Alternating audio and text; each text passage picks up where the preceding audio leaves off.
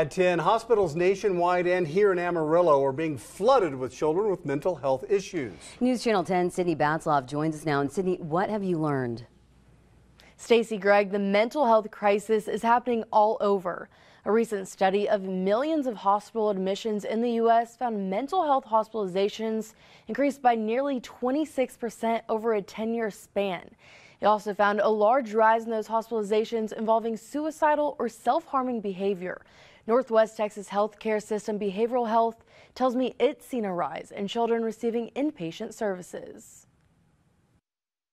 It has gotten to the point that we have no other choices, and that inpatient is probably our best and safest option. One area licensed professional counselor believes the rise in hospitalizations is due to a lack of resources. I've spoken with actually several teenagers in the past few weeks, and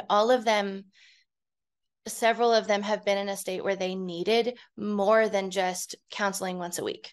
But the only options in our area are either being fully hospitalized or just managing by themselves. Another reason could be parents may not know signs to look for, so children are unable to receive help sooner. Contrary to popular belief, most of the time when a child makes an outcry that they're struggling with hurting themselves or have a desire to hurt themselves in some way, they are not looking for attention. They are looking for help. Eric Martinez at Northwest says many children he sees say their parents do not believe them when they cry for help. Kids can be depressed. They can feel anxiety. This can happen. Mental health experts say talking and listening to your children is important.